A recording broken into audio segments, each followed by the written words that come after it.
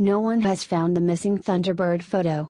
However, there are many recreations online, some purported to be the original. While memories of the Thunderbird photo date back several decades, none of the versions on the internet appear to be the original image that people remember. Almost all of them have a provably recent provenance or have been debunked as modern hoaxes. Many people claim to recall an iconic black and white image of several men posed with the body of an abnormally gigantic bird or pteranodon. Often, the enormous creature is nailed to a barn behind the men. In many cases, it is said to originate from Tombstone, Arizona, published in the Epitaph newspaper. Witnesses believe they saw this old photograph in the pages of a magazine, newspaper or book, or perhaps on television. For some people, the online fakes are the versions they remember. The purpose of this new video series, Thunderbird Photos Exposed, is to showcase the many Thunderbird photo candidates and to share the facts, when known, of each image's history. This is, without a doubt, the image presented most far and wide as representative of the Tombstone Thunderbird photo, or as being the genuine article. In reality, it is the creation of talented British digital artist Christopher Smith, who posted it on his Flickr page in 2010. Chris never set out to fool anyone, as he explained, he's just enjoyed a long-time interest in cryptozoology and the legend of the lost Thunderbird photo. Chris elaborated on the Vivid Visuals website, "I did indeed create this image. I put it up on my Flickr page a while back and it was stolen and appeared on a few websites making various claims about its authenticity. Most intelligent discussions I've seen have concluded correctly that it's fake, as I deliberately used fruit bat wings for it, which are anatomically different to a pterodactyl, less finger bones. It has been fun watching it taking on a life of its own, although I never intended to pass it off as real." Chris generously granted permission to republish his wonderful creation on ThunderbirdPhoto.com. Cryptozoologist Carl Schuker revealed the origin of this image in 2015. The pair of Civil War pterosaur images shown in this video are among the most shared and often believed variants of the missing Thunderbird photo. They seem to have entered into conversation the idea that the infamous photo shows Civil War era soldiers rather than the traditional frontiersmen. Jonathan David Whitcomb, author and proponent of modern living pterosaurs, also known as ropens, wrote in 2017 that he considered the first photo a hoax, but concluded after thorough examination that the second photo, dubbed PTP for pterosaur photo, was genuine. Whitcomb recalled seeing the photograph in his youth, and wrote that others shared a similar memory. However, in 2018, Whitcomb withdrew his support for the PTP image as evidence for a living pterosaur in the 19th century, after learning that the left wing appeared to have been sourced from the computer-animated BBC documentary, Walking with Dinosaurs. Also in 2018, Brian Dunning investigated and revealed the true origin of these images on Skeptoid. Both were created for the 2000 to 2001 Fox television show Freaky Links, a short-lived science fiction series about paranormal investigators. As Dunning reported, both images were featured on Freakopedia, a companion website to the show, presented as the main character's diary. The PTP photo itself was displayed in the fourth episode of the series, Coelacanth This, as the characters discuss the Thunderbird legend. The photo with the flatter pterosaur was the first attempt by Hickson Films, creator of Freaky Links. But the end result wasn't as dynamic as they had hoped, and they also had not obtained the necessary talent release forms. So, a second photo was commissioned with actors who had signed the proper paperwork and new artwork by E=MC² Digital, wrote Dunning. It should be noted that both images are copyright 20th Century Fox Film Corporation and Regency Entertainment.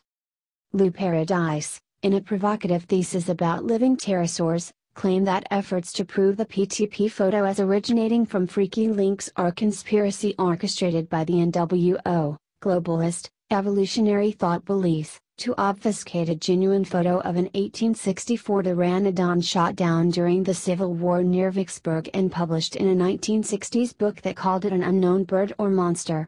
So, make of all that what you will. The pterosaur prop from the first photo was acquired by Loren Coleman and is now on display at the International Cryptozoology Museum in Portland, Maine.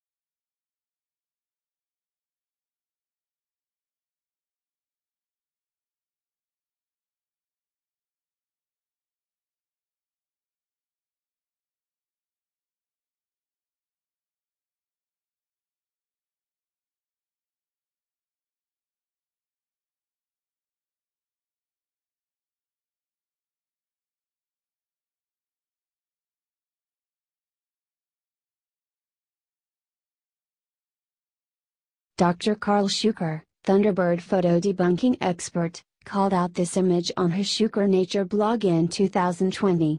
While recognizing it as an obvious fake, Schuker tasked himself with determining where the various elements had originated. He tracked the edited image online back to 2017, at a link no longer available. He then found the original, modern photo of the barn, a photograph dating back to 2010, which had been significantly altered in the Thunderbird image. The creature's wings were sourced from stock art of a fruit bat. On top of that, It's hard not to notice that the Thunderbird in this image looks a bit like a Muppet. This is another Thunderbird photo fake expertly and thoroughly debunked by Dr. Carl Schuker. He quickly discovered the original image of hunters posed in front of a pterodactyl-less building on a website that showcases vintage hunting photos. Brilliantly, he deduced that the pteranodon itself was an exact match to a model kit released by Rayvale in the 1970s. Above topsecret.com user Blueshift posted this image on April 14, 2014, writing, "I'm afraid I don't remember where I picked this one up. Quite a few years ago, probably from some paranormal site that may not even be around anymore. But it's obviously fake." In an excellent 2017 analysis on the myth of 19th century pterodactyls on the website Dinosaur Home, paleontology student Karnal Faraks exposed the digital manipulation present in this image. Not only is the creature an exact match for a model of a pterodactylus, but the hoaxer made a huge oversight in editing what was originally a photo of deer hunters with their recent kills. Can you spot it? Between the third and fourth hunters from the left, remnant deer hooves float magically in the air. That is a shame, because it is otherwise an excellent fake. The identity of the artist is uncertain, but the image dates back to at least 2011. The original photo is dated to 1951 Wisconsin. Jay Cooney first pointed out the model used for the creature on his Bizarre Zoology blog in 2014. This image occasionally pops up online as being the lost Thunderbird photo. It's actually cropped from the cover art for Strange Magazine number 21, a digital-only edition from fall 2000 that contained the first part of editor Mark Kervinsky's extensive report on the Thunderbird photo, Cowboys and Dragons. Nowhere in the pages of Strange Magazine was this image ever presented as being a real candidate for the photo. In actuality, this stunning image was created by Strange Magazine's art director, Greg Snook. He utilized a 3D computer model of a pterodactyl, textured it and rotated it for use as both the image of the Thunderbird flying and suspended from the barn wall. For the Cowboys, Snook created a composite from several vintage photographs. He said he only noticed later that one of the men in the image is actually Calamity Jane. The cover was a layering of several elements in Photoshop, with various effects applied to individual layers. The finished cover evoked the feeling of flipping through a stack of old adventure magazines and stumbling across the Thunderbird photo. The artist slyly included the Argosy magazine logo visible on another magazine poking out from the pile. Snook generously shared his original version of the Thunderbird photo, seen here as it looked before its integration into the Strange Magazine cover. Photoshop, obviously, done for a side project, explained DeviantArt creator Hubmalerton. Made the puppet myself for said project, everything else is stock Civil War photography. The artist posted this image on DeviantArt in 2017. The mysterious Alan G. submitted this photocopy to Strange Magazine and it was published in issue number 15. Spring 1995. Art director Greg Snook suspected it was a cut and paste collaging of different elements. Editor Mark Kervinsky thought the lack of text around the photo was suspicious, since it was supposed to have been copied from a book, People, Places, and Phenomena. In the next issue, Kervinsky reported he did discover a book called First Photographs with that subtitle, a collection of early photographs. Alas, the book did not contain Alan G.'s photograph. Dr. Carl Schuker examined the image and determined that the telltale, and anatomically inaccurate, short-beaked pterosaur appeared to have originated from a model of the beast pictured in the multi-volume encyclopedia, The Unexplained, edited by Peter Brooks Smith and released in the 1980s. Schuker later wrote that this image appeared to be the first Thunderbird photo fake, and it was also the first of many that he debunked. Eduardo Valdez-Javia is a phenomenally talented digital artist who specializes in photo manipulation based in horror and surrealism. Inspired by the lost Thunderbird photo, he created a haunting, and convincing, image of soldiers posing with the corpse of a Hellkite, a lost avian ancestor, during the Mexican Revolution in 1911. The Hellkite is a community-created cryptid in which members create and post evidence of its existence. You can see the photo on Valdez-Javia's Twitter thread about the Hellkite project, and view his other artwork in the same genre on his website, Valdivia Art. In 2011, a user named CuriousFace97 posted this photo on unexplainedmysteries.com, claiming they had found it on their father's computer. Some people said they were impressed, and claimed it was the closest so far to the real Thunderbird photo that they remembered. However, CuriousFace97 soon revealed that they asked their father about the image, and he said he had created it due to an interest in the mystery of the Thunderbird photo. Whatever the case, this image remains a haunting candidate. This missing Thunderbird photo mock-up was posted by user Blueshift on AboveTopSecret.com in 2019. Blueshift explained that the real Thunderbird photo is supposed to be more like this, but with a bigger barn and bird. To us, it kind of looks like a turkey vulture photobomb. While this version of the missing Thunderbird photo is not especially compelling, the origin of this Thunderbird picture is a little hazy. The earliest instance of this image that we have found is from 2015, on a Russian-language site called CryptoPlanet. However, ThunderbirdPhoto.com was able to uncover a match for the original photograph of the soldiers. The photo depicts a Union regimental fife and drum corps during the American Civil War. The bird appears to be a turkey vulture, its back facing the camera. The discovery of the original photograph of the fife and drum corps is more than enough for us to consider this photo debunked. Also, this image does not match the memories that people have of the genuine Thunderbird photo. The drums are a prominent feature that witnesses would likely recall.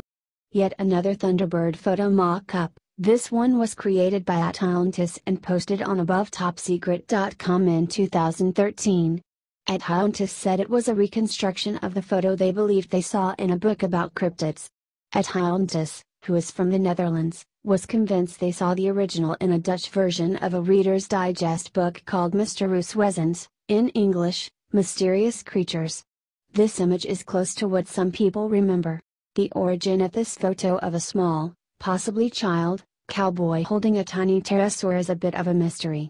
Lou Paradise, in a provocative thesis about living pterosaurs, claims this is an image of a rhamphorhynchoid pterosaur that was published in a 1970s book titled Was Earth Visited by Aliens?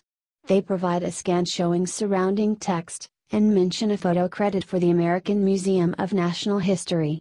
We have yet to find any reference to this book that isn't from this article. Redditor, Thunderbird photo researcher and good friend of this site, PM Rears, discovered that the text supposedly from Was Earth Visited by Aliens? Was copied mostly verbatim from an article about the brain capacity of Cro-Magnon man versus modern man.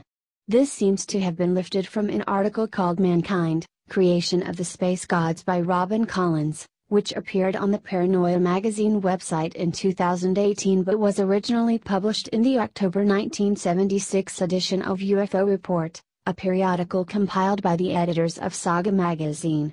Collins also used this text in his 1974 book, Did Spacemen Colonize the Earth? Sound a little familiar? However, the photo of the cowboy and pterosaur does not appear in the book. The relevant issue of UFO Report similarly lacks said photo. The conclusion at this point is that the image was doctored to show the pterosaur photo surrounded by unrelated text pulled from Collins' writing. The text in the image appears to be sourced directly from Did Spacemen Colonize the Earth? Or the print version of Mankind, Creation of the Space Gods and UFO Report, which notes it is a reprint from Collins' book, rather than the later online editions of the article. Even though the passages are very similar, one notable difference is the phrase, "Can the archaeologists really say with certainty?" which appears in the image, in the book and in the original print article. In the online version, that sentence starts with, "Do archaeologists really say with certainty?" Carnophorax of Dinosaur Home offered an analysis of the small cowboy photo. This one does not appear to have any signs of tampering or editing. Rather, it is a poor rubber model of a pterosaur that was used. The head is much too small for the body, there are no signs of structure in the wings, and there is no evidence of legs. In any case, this is clearly not the Thunderbird photo, but it is certainly an California's giant sequoia trees have long been a magnet for tourist photographs, often with a group of people posed fingertip to demonstrate the enormous width of these largest trees on Earth. It has been suggested that vintage photos of this nature might be an ingredient in the memory stew that forms people's impressions of the missing Thunderbird photograph. Fellow researcher PM Me Your Ears created the following mock-up to demonstrate what a Thunderbird photo incorporating a redwood tree might look like. A splendid artistic interpretation of the Thunderbird photo, if it actually existed, states the caption. It was created by Ryan Doan for Weird Arizona, a 2007 book written by Wesley Treat, Mark Moran, and Mark Sermon. The book contains a 2-page spread about the missing Thunderbird photo, with a thorough overview of the tale provided by Troy Taylor. This photo depicts a life-sized silhouette of Argentavis magnificens on display at the Los Angeles County Museum, where Dr. Carl Schuker in his book, Still in Search of Prehistoric Survivors. Argentavis, also called the giant teratorn, was the heaviest bird known to have ever existed and was also one of the largest, with a wingspan that has been estimated to have reached more than 26 feet, over 21 feet in more conservative calculations. This monster bird lived during the late Miocene, between about 6.8 to 9 million years ago. Standing in front of the cutout is Dr. Kenneth Campbell, current Curator Emeritus of Ornithology for the Natural History Museum of Los Angeles County and co-discoverer of Argentavis. Dinosaur home blogger Carnophorax, in the myth of 19th century pterodactyls, stated that this photograph was circulated in mid-20th century encyclopedias. Vague memories of this image, coupled with descriptions of the legendary photo, could have created false memories in which people thought they saw the Thunderbird photo in a book at some point in the past, suggested Carnophorax. Some witnesses say the size of the bird in this photograph matches what they remember of the legendary Thunderbird picture, even if the photo itself does not. Dr. Carl Schuker proposed that this photograph of a marabou stork with African tribesmen, published and seen widely in a 1972 edition of the Guinness Book of Records, might be the type of image that triggers false memories about the missing Thunderbird photo. One hears or reads a description of the legendary photo, vaguely recalls seeing a similar picture, and the brain combines these images into one as it files them away in our memory banks. This photo shows a lammergeier, bearded vulture, shot in Tibet in 1925. It is just one example of countless trophy photos of large birds that have been produced over the decades and could serve as a potential trigger. The third photo, printed in an Indiana newspaper, depicts what is stated to be an eagle killed near Furter, Colorado, now a ghost town, in 1919. It contains the matching elements of a bird nailed to a wall with a hunter posed in front of it. The bird had a wingspan of 7 feet, 8 inches, according to the article. Finally, this photograph of a giant devil ray, also known as a devilfish, was printed in newspapers in 1933. According to Snopes, it depicts a real taxidermy specimen of a devil ray, measuring 20 feet in width, and captured off the coast of New Jersey.